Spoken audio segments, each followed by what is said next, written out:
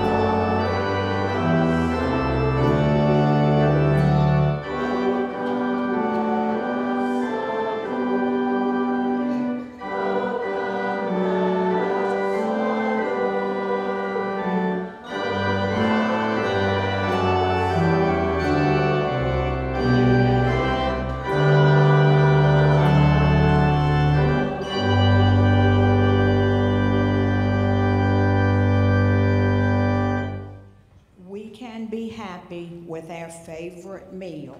We can be happy with a comfy chair to snuggle in. We can be happy with our favorite things. But happiness is fleeting and can leave us wanting something more. Joy is the something more. Joy is all-encompassing. Joy fills our spirits. Joy enables us to praise God even during difficulties. Hear now these words of joy from Luke 2, 9 through 10. The Lord's angel stood before them. The Lord's glory shone around them, and they were terrified.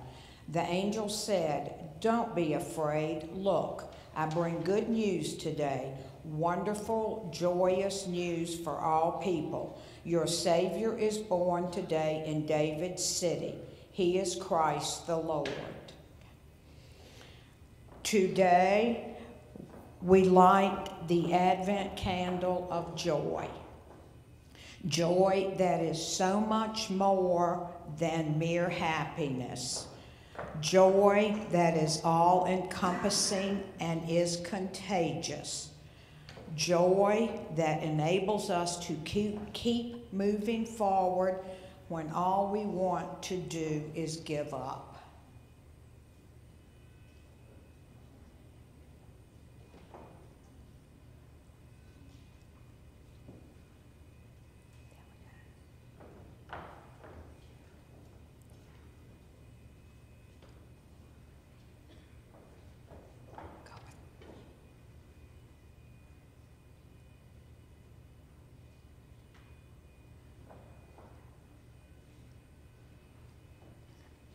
Let us pray.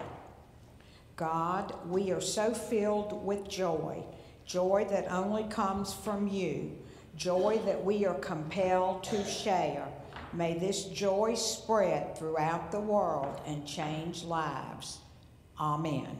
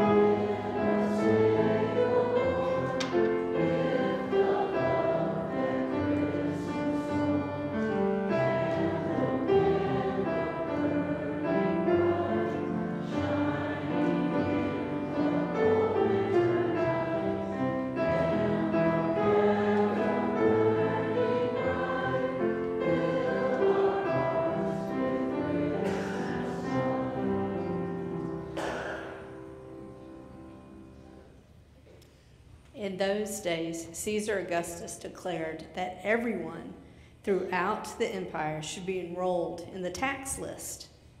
This first enrollment occurred when Quirinius governed Syria. Everyone went to their own cities to be enrolled.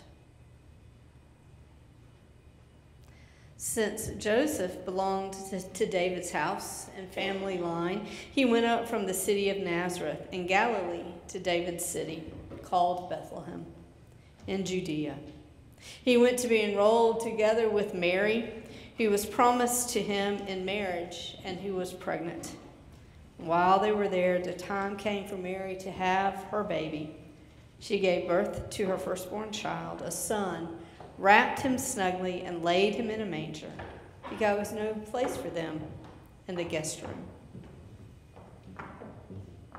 Nearby, shepherds were living in the fields, guarding their sheep at night.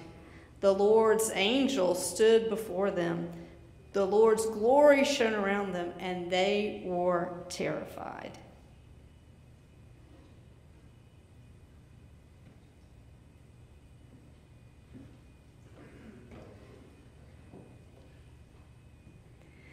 The angel said, "Don't be afraid. Look, I bring good news to you, wonderful, joyous news for all people. Your Savior is born today in David's city. He is Christ the Lord. This is a sign for you. You will find a newborn baby wrapped snugly and lying in a manger." Suddenly, a great assembly of the heavenly host was with the angel, praising God. They said, "Glory to God in heaven, and on earth peace among those whom he favors." When the angels returned to heaven, the shepherds said to each other, "Let us go right now to Bethlehem and see what's happened. Let's confirm what the Lord has revealed to us." They went quickly and found Mary and Joseph and the baby lying in the manger.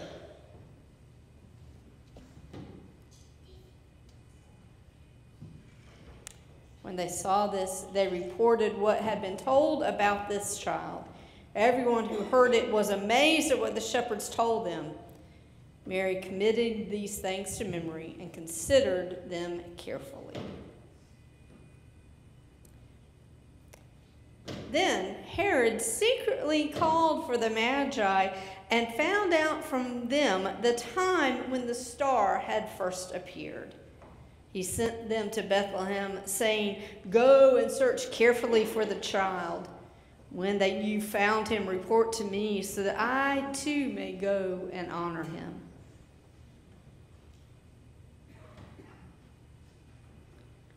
When they heard the king, they went, and look, the star they had seen in the east went ahead of them until it stood over the place where the child was. When they saw the star, they were filled with joy. They entered the house and saw the child with Mary, his mother. Falling to their knees, they honored him. Then they opened their treasure chest and presented him with gifts of gold, frankincense, and myrrh.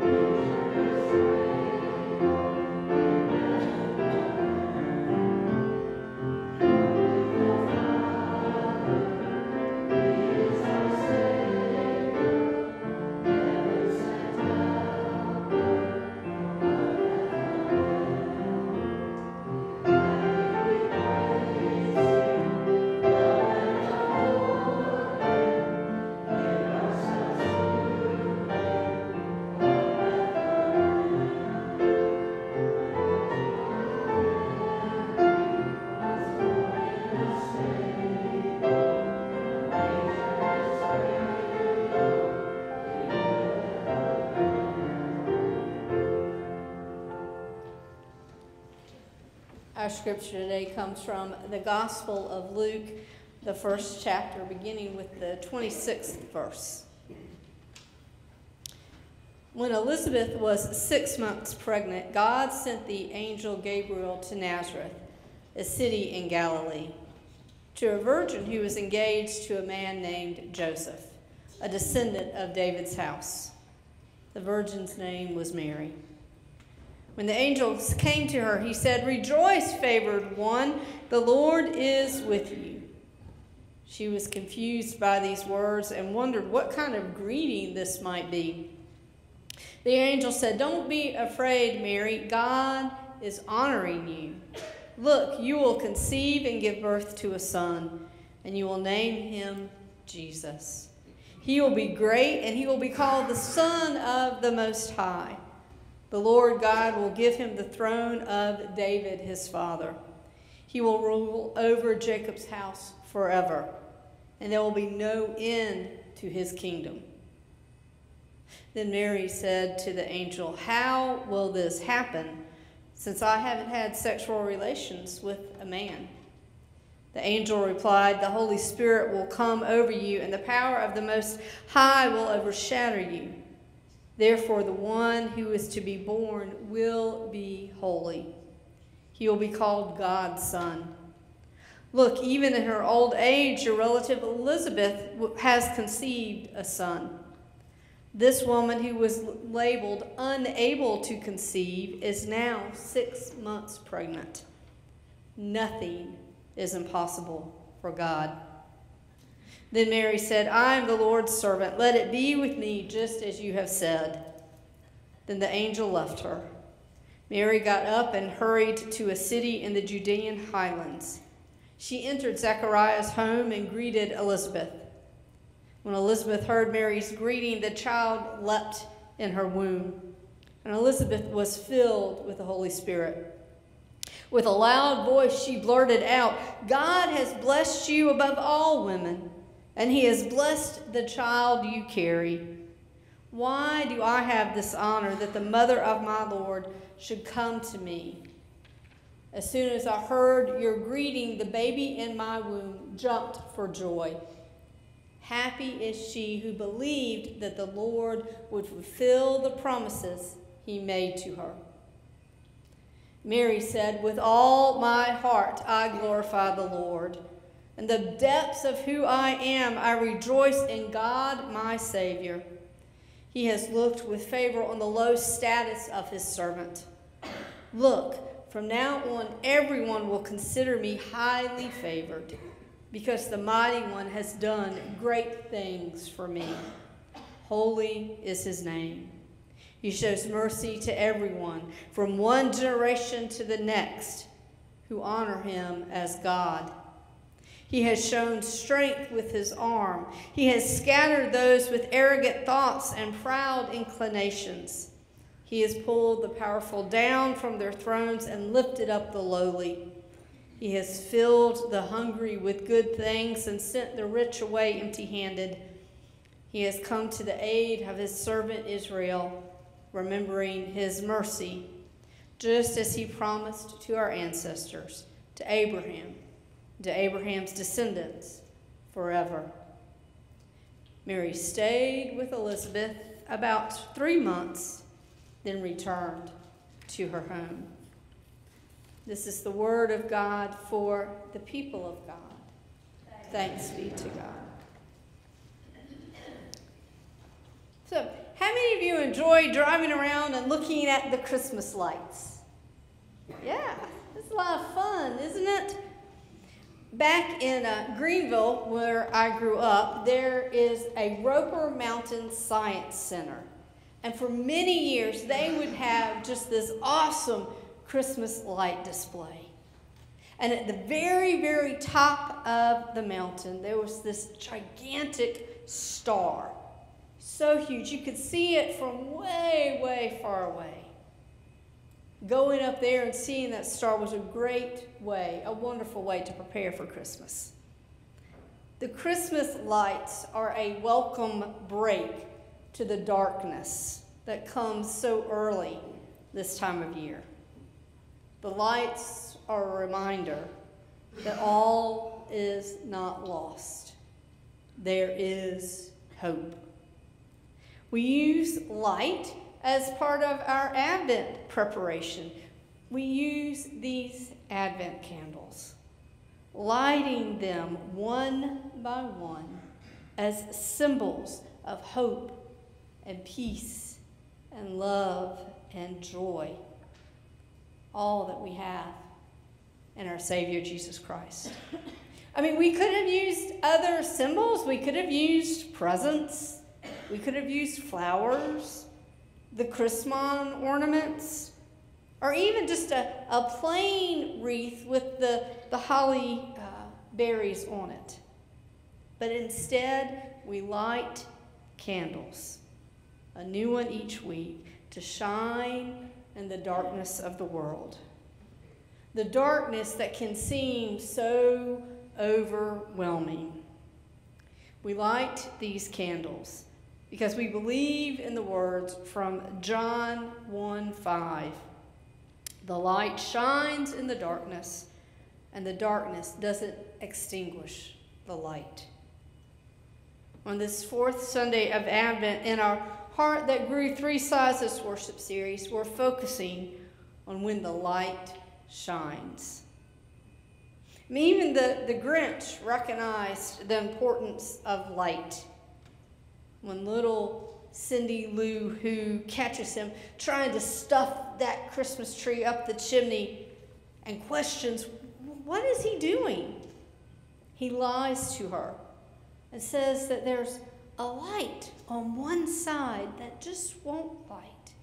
And I'm taking it to my workshop, and we'll fix it up there and bring it back here. Well, the Grinch probably didn't understand how the light of Christ is a constant in our world. He did realize that light can break through the darkness. And he was trying to use that to his advantage to pull one over on little Cindy Lou. But here's the thing. Even when he sold all of the trees with all of the lights, the light of Christmas was still oh so bright. It cannot be extinguished, no matter how hard the Grinches in our world today try to do. The Grinch does all of his mischief and his efforts to stop Christmas from coming under the cloak of darkness. He hides his work in the dark so that no one will see him doing his horrible deeds. And then during the light of day, he realizes that no matter what stuff he takes, the light of Christmas is still there. He can't extinguish it. Another aspect of this story is little Cindy Lou Who questioning what's going on. Why are you taking our Christmas tree? Why? Children can ask really good, challenging questions, can't they? They can challenge our preconceived notions that we have as adults. They can help us look at things that maybe we hadn't considered. Matt Rawls suggests that the children tend to ask the kind of questions that we as grown-ups neglect or have forgotten to ask. Like, if God is big enough to create the mountains, how can God also live in our hearts? Through these questions, we are pushed. We're pushed to look at things differently and maybe, just maybe, change our minds. Through their questions, they help us to realize that things may not be as clear-cut as we might think they are. Their questions help shed new light on what may have been distorted in our darkness. Cindy Lou's question was perhaps the beginning of the Grinch's realization that he was mistaken in what he was doing. in our scripture today, there's another child who asks an important question. See, Mary was just a teenager, most likely somewhere between 13 and 15 years old, when the angel Gabriel told Mary she was going to have a baby, God's baby. And Mary asked, how will this happen? Mary was a child of faith. She grew up hearing the words of the prophets. She was a faithful Jewish girl. She knew that God had promised to send them a Messiah. And yet, even as committed and faithful as she was, she didn't understand how God could do this. It was beyond her comprehension. She was a good girl. She had not been with a man. So how will this happen?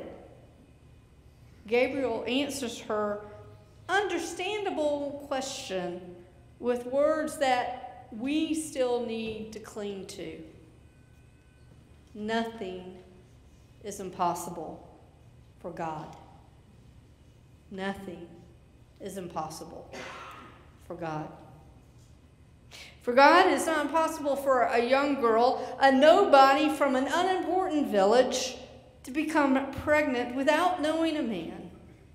A poor, insignificant girl with no societal power is to become the mother of the King of Kings, the Prince of Peace, the Savior of the world.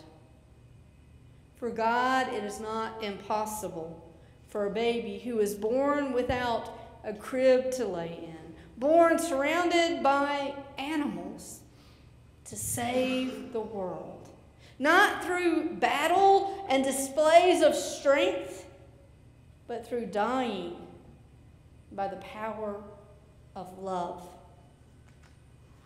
Friends, for God, it is not impossible for a congregation of faithful people in Bedford, Virginia, to not only make a difference in their community and beyond, but to truly be a crucial part of making disciples that will transform this world and bring about God's kingdom here on earth. What it takes is to respond as Mary did. I am the Lord's servant. Let it be with me just as you have said. Can we respond like Mary did? Can we be open to participating with God in doing the impossible? I don't think that Mary knew all that she was going to face. I don't know that she realized her decision of saying yes was really going to change the world. I imagine she still had questions. But I also imagine that she did know that being pregnant and unmarried would cause her to be ostracized, and she could even be killed. She knew that she was risking being all alone in raising this child. If she even got that opportunity, she might even face death. She knew that many women of that day actually did die in childbirth. So if she survived all of that, she was facing a rough, torturous life. And yet she said, I'm the Lord's servant.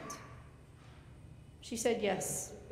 She was willing to participate in bringing God's light into the world's darkness. Are we willing and able to do that?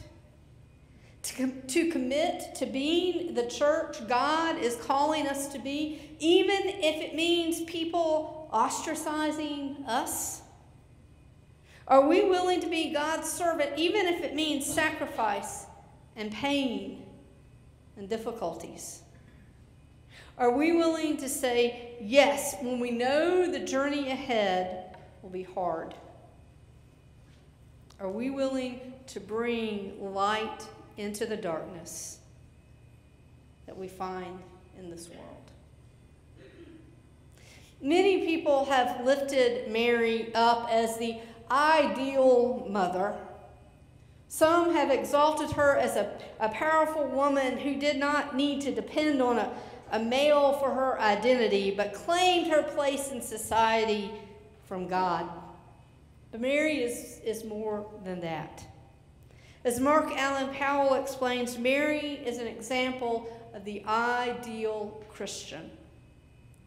According to the Gospel of Luke, Mary is the person of all people, men and women alike, that we should emulate, especially those of us who wish to follow her son. We can see her faith and dedication to God from the beginning when she visits Elizabeth, and then when her future is so uncertain. Even with all of the worries and the questions that Mary must still have been dealing with, when she encounters Elizabeth, instead of complaining or expressing her concerns, she lists a song of praise. With all my heart I glorify the Lord. In the depths of who I am, I rejoice in God, my Savior. He has looked with favor on the low status of his servant. She then celebrates some of the ways that God is doing the impossible, the ways God is sending light out into our dark world. God shows mercy to those who honor God. God scatters those with arrogant thoughts and proud inclinations. God pulls down the powerful and lifts up the lowly. God fills the hungry with good things and sends the rich away empty-handed. God remembers God's promises. Mary continues to live this faith and commitment throughout Jesus' life, following his ministry all the way to the cross. From the beginning encounter with Gabriel to the foot of the cross, Mary demonstrates how to live in God's light.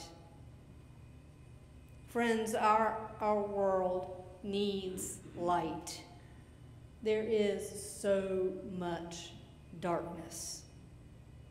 The darkness of prejudice, the darkness of hunger, the darkness of oppression, the darkness of superiority, the darkness of war, the darkness of lies, the darkness of division and animosity. This is the darkness the Grinch thought would destroy Christmas. This is the darkness the Grinch thought would extinguish the light. But he found out that the light is more powerful than all that darkness. The light shines in the darkness, and the darkness doesn't extinguish the light. That is what we celebrate at Christmas. This week, as we finalize our preparations, may we all strive to live in that light and to turn to God for guidance, to help us to bring God's light into the darkness that we encounter.